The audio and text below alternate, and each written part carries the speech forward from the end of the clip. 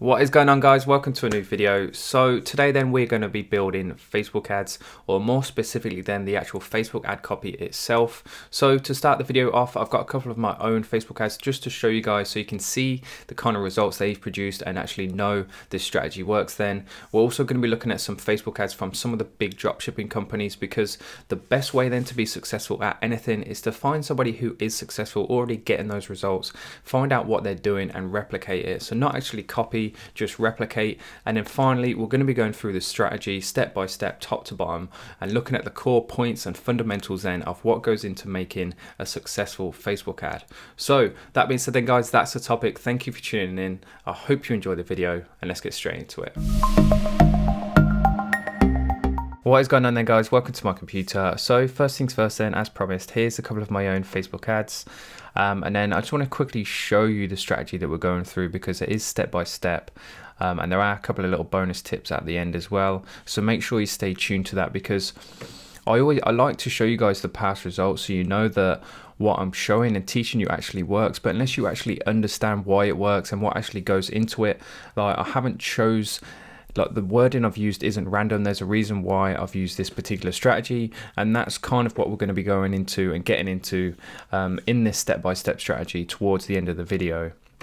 So this first post I want to show you, if you've been following the channel for some time, you've probably already seen it before, because it's the typical one I like to show on this channel. It is a past ad. I don't run this particular specific ad anymore, purely because I like to keep what I'm doing now off YouTube, just because to stay away from just people posting comments and placing fraudulent orders in my stores. This is an old store, an old general store that I don't run anymore, but I do like to be as transparent as possible. So the store still is up and running. In fact, I'll show you guys quickly.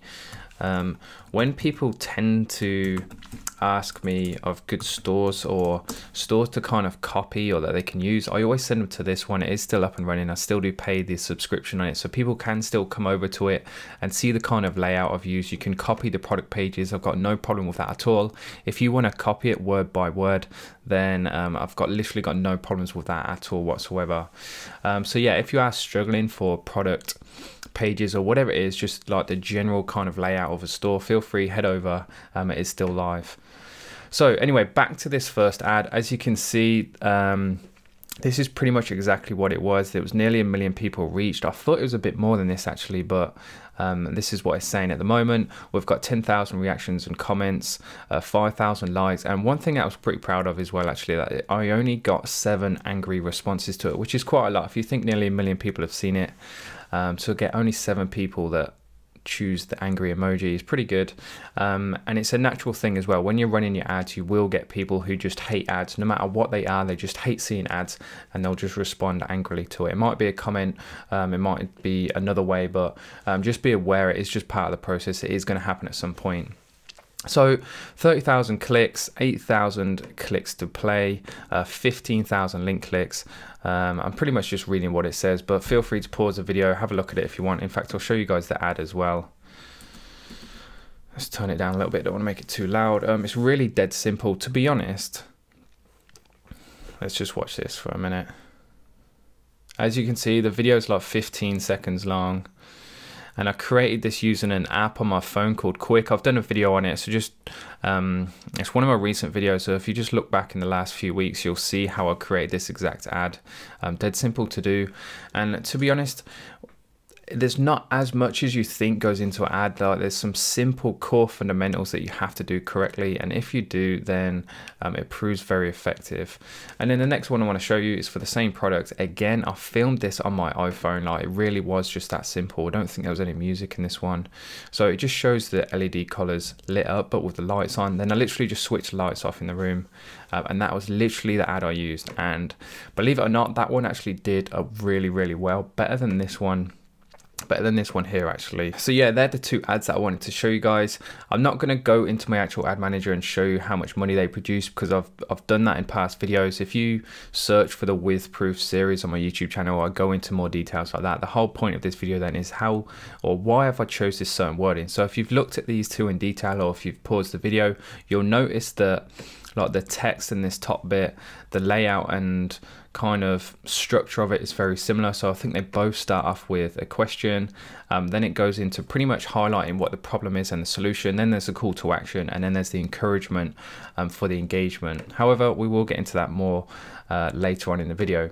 So the first company I want to show you guys is Blue Crate. I feature these guys in my videos all the time just because they're absolutely smashing it. If you go on to let's see, in fact I can show you guys bluecrate.com, and then I'm just going to move myself down here out of the way, and then once this page, once it loads, then I've got a handy little tool. It's free. You guys can go and download it. I'm not affiliated whatsoever, but it is handy for a couple of different things. So if we just click on this one here, it's called SimilarWeb. And when it loads up, then it just gives you a few different details. So it tells you like their monthly visits. And as you can see, these guys are regularly getting about 500,000 visits a month. Back towards kind of the middle of last year, they were getting over 3 million in 1 month. That must have been just a crazy month for them. And then there's a couple of other things you can do as well with this tool here, which is called Commerce Inspector. Again, both these tools are 100% free. It tells you what theme they're using. So they're using the Retina theme, which I believe is a free theme. So to all those people out there that say you need a paid theme, it's just not the case. You can go on products. It will tell you and show you the products that they're selling. And another thing it does as well, now I'm not sure how accurate this is, but it will give you suggestions to what actual apps they're using, and then it will also take you to their best sellers as well, so you can see exactly what their best selling things are. Anyway, going completely off topic here, let's go to their Facebook page so you can see the actual Facebook ads they're running at the moment. So if you head over to any Facebook page, then just click on info and ads down here on the left. And then you can choose the country to see what ads they're running in. They're obviously choosing the big 4 English speaking ones, which is what I always recommend. And then moving down, so these are the actual ads. This is their bestseller. This is their best selling products. This is their best selling products. They're getting 500,000 visits per month, and this is the ad that's producing those results. And as you can see, the kind of structure and layout they've used is pretty similar to mine. So they've got a video ad, they've got the call to action button down here, and they've got like a pretty general statement, to be honest, but they've got the emoji at the end to draw attention, and then they've obviously got the call to action there, which pretty much just tells people exactly where to go to get this product. Moving on to this website here, again, these guys are in the top, I think it's 100 or 200 Shopify stores in the world. So a very, very big store. They will be easily pushing over $1 million a year. And these are the ads they're running. As you can see, they're carousel ads. Now, again, another popular question people ask me is, should we use video ads, carousel ads? But to be honest, they all work. As long as you have the right audience and the right products, it could be a video ad, it could be an image ad, it's always going to work. And again, the kind of structure is the same thing. There's kind of like a statement there that tells people what the benefits are of this product or shopping with them, which is 10% off. And then again, they've got their call to actions. Call to actions are absolutely key, but again, we'll get more into that later on. And then the third and final company I want to show you guys, again in the top 200 of all Shopify stores, are these guys here. So I think these guys are running ads in pretty much every country in the world they are, so they're obviously doing worldwide. And if we just have a look again at the actual structure of their Facebook ads, it's very similar to the one I've used, to the ones we've just seen. So you can see it definitely works. So if you follow this structure and you're not getting sales, you're not getting the results you want, then you know it's because of your audience or your actual product. So again, they've got the statement at the top which tells people what the problem is and what the fix is. They've got a call to action, and then they've got like a way of creating a sense of urgency to encourage people to actually buy it there and then. And then obviously they've got their shop now, and again, just kind of like another benefit or advantage to shopping with them. So that being said, they are kind of like the examples I want to show you guys. I just wanted to prove to you that this strategy that I'm showing you isn't just some sort of made up BS strategy that I've plucked out of thin air. It is one that a lot of these big companies are following, and as you can see, one that I actually followed myself and have been. To be honest, the structure of my Facebook ads is pretty much the same no matter what niche I'm in, no matter what product I'm selling.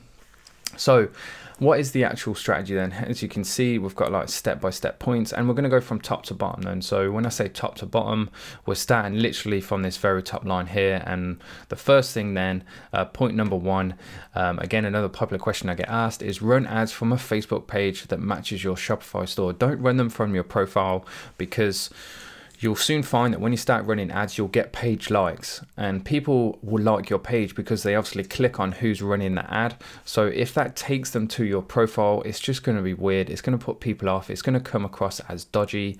So make sure you create a Facebook page that's called the same thing as your Shopify store, and make the profile picture then the same as your Shopify store logo as well. Point number 2 then is interruption marketing. And the reason it's called that then is because you have to take into account exactly what Facebook is. It's a social media platform. So people are on there to see what their friends are up to, or tell their friends what they're up to, or watch a cat playing the piano. They're not on there to buy something. So you have to interrupt them. So you need that first line of your ad, which is probably the very max at what they're going to read. And if they read it and it doesn't connect with them, or it doesn't interrupt them, they're just going to completely brush over what your ad is. So you need a bold and relevant statement or question that's going to get the customer's attention. And the key words in that sentence then are bold and relevant, because it needs to be bold because they have to be interested in it. For example, you could have an awesome product and an awesome audience, but if you just say cats are really cute in the top line, like, it's not a bold statement. People aren't going to be interested in that. They're just going to see it and be like, yeah, they are cute, so what? And it has to be relevant as well. It can't be dogs are really cute and advertising it to a cat audience, because again, it's not going to be relevant with them. So it needs to be both of those things. So some examples then: 1 million cats and dogs are killed on US roads every year. When I first got into LED dog collars 2 years ago, there was this really popular ad going around on Facebook, and once it come out, then a few other companies started using this same statement, and I thought about using it with my own ads, but I couldn't find anywhere on the internet that made it true. Like, I couldn't find anyone actually quoting this figure, so I decided not to use it. And that is very, very important. As it says here, I'm skipping forward a bit, but all statements must be true, because if they're not, it's really unethical to scaremonger people into buying your product. And if Facebook find out what you're doing, you're just going to get banned. So 1 million cats and dogs are killed on US roads every year. 200,000 road accidents a year involve cyclists. And then if you decide to go down the question route, here's some examples as well. Again, it needs to be bold and needs to be relevant. So do you cycle home from work? So that's really specific. You're targeting an audience there. So you could go ahead and target people who work like 9 to 5 jobs and are interested in cycling, something along those lines. Because if it works, if you target the right audience with the right product and they read that and they're like, yeah, I do cycle home from work, then they're gonna be interested in it, because they're gonna think, oh, this is for me. What are they showing me? What is this all about? And then the final example to show you guys, which you saw in this previous ad. So which one of these is your favorite? I think I used it in this one here. Which color is your favorite? I did. So the reason this works so well then is because it gets people thinking. When you ask them a question like this, it's personal to them, which we're going to get into in a second. But when they read that, it makes them stop and actually think, like, what are they talking about? Which ones, like, which one is my favorite? And then when they actually do take the time to look through the different variants and find which one is their favorite, then you've just got a higher chance of them actually making that purchase. So moving on, I've already mentioned this, all statements must be true. That is key. Don't make up fake statements. You will get banned. You will get into trouble. And then the final point, which is really, really important, is going back to these questions, is make sure they're relevant questions to the individual, not audience. So don't make them really broad questions like that just apply to everybody that sees it. Make sure it's like personal to the individual, if that makes sense. So this question here then is, which one of these is your favorite? That's a question that you would ask an individual. Same as this as well. Do you cycle home from work? It's not broad. It's not asking everybody that sees it, if that makes sense. It's not like, hello everyone, which one of these is your favorite? Because it's that everyone, that kind of like disarms people. They see it as not relevant to them specifically, and they'll just think, oh, somebody else will answer the question. But if you target, or if you focus directly on asking that specific individual a question, then they're more likely to engage with it and actually answer it and get thinking about which one of your products is their favorite, if that makes sense. It's these little touches that make all the difference. So any questions at all on this, make sure you do understand it. Feel free, leave a comment down below. I get back to every single person, or DM me. All my social media links are in the video description. So moving on to point number 3, which is highlight the problem and offer the solution. Again, I do this in both of these ads. The second line is be safe at night. It's providing a solution, and these colors are perfect for nighttime safety. Again, it's telling people the exact benefit of what this product does. And I've given another example here. So it's dangerous walking your dog at night, which it is.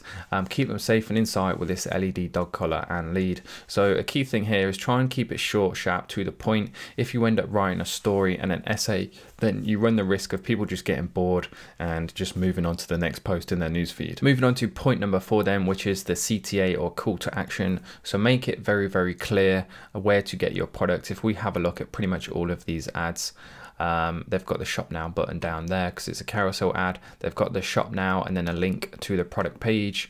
I think these guys have got it too. Get yours here. And then I've got it in both of these as well. So get your LED dog collar here. And then buy yours here. So it's very clear. If somebody wants to buy your product, they know exactly where they need to go. Now, believe it or not, no matter how clear you make it, on those 2 ads that I just showed you, you will still get people commenting, where can I buy this product? Which is another point, which is actually one of the bonus tips, which we're going to get into in a second.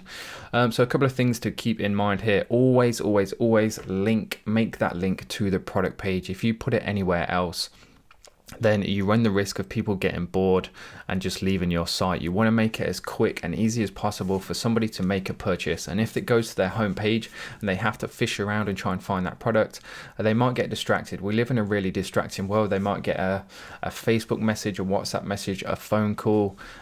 Somebody might try and talk to them or whatever it is. So just make it as quick as possible. Link it straight to the product page. Point number 2, use a short URL to look tidy. So you can use bit.ly or you can use Google shortener URL, whatever it's called. If you just Google URL shortener, you'll be able to get one. And that's purely because some URLs for product pages are going to be probably 2 or 3 pages, 2 or 3 lines long. And it's just, again, it's going to look unneat and untidy. Number 5 then, in terms of the actual ad copy itself, so whether you use an image, then videos are always superior. To be honest, up until this point now, I always try and use videos as much as possible, just because I find the engagement rate and it's just so much better. Like when a video starts playing, especially if it's got music in as well, then it just grabs people's attention more and they're just more likely to actually watch it. And if you can capture their attention in those first few seconds, then you're going to be onto a winner just so much more than you would an actual image. Again, a couple of things to consider when coming up with your ad copy. The key ultimately is to clearly show exactly what your product does or how it works. So actually show your product functioning and doing what it does, like I did in this ad here. And I did in this one as well. You can clearly see an actual dog wearing the product and it lit up in the dark.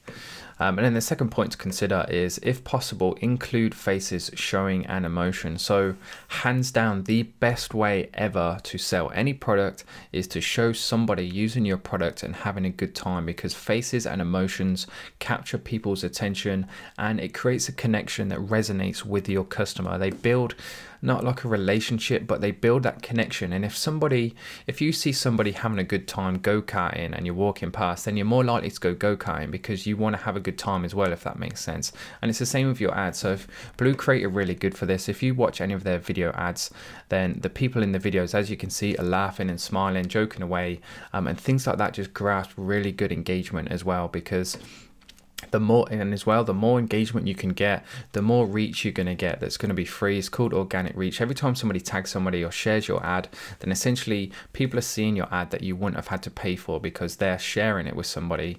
And that's also a really key point as well to being successful with Facebook ads. Facebook ads are getting more and more expensive. I'm going a bit off tangent here, but they are getting more expensive. So the more you can get people to share it and increase your reach for free, no extra expense to yourself, then the better. And then finally, to wrap the video up then, if you're still watching it, thank you very much guys, but these bonus tips, trust me, will be worth it. Engage with the comments. So the comment section of your ad, make sure you watch what's going on there, watch what people are commenting, and engage with your customers. This is a great thing when people see the actual company itself, not just running ads and then letting it go, but actually engaging with their potential customers. It will increase people coming onto your store, trust me, and the actual overall conversion rate will go up. So ask people questions about the product. What do you like about it? What don't you like about it? If people are posting questions on there, make sure you ask them. There's nothing worse than somebody seeing your ad and somebody previously asking, where do I get this, or what does this do on the product, and the question going unanswered. It doesn't look very professional at all. And then if people are tagging their friends, make sure you tag them. Just say, hey, thanks for tagging, really appreciate it. If you want to buy our product, here's our link. And then finally, post links to your product page in the comments. Just make it as clear as possible, as I mentioned there. If there's a link in the comments, especially in, I think on this there was loads and loads of comments, so there's 1,500 comments. So if people start opening up the comment section, they're not even going to see your ad, because they will have scrolled so far down, they won't see your ad. So if you can make sure one of the last comments is a link to your product page, then again, you've got a better chance of somebody actually clicking it and going to your product page. So that being said then, guys, I think we've covered quite a lot there, but hopefully I've made myself clear. Hopefully you've learned something new. If you have, then I really appreciate it if you leave a like on the video. And that being said, thank you for watching. Thank you for tuning in, and I'll see you all in the next one.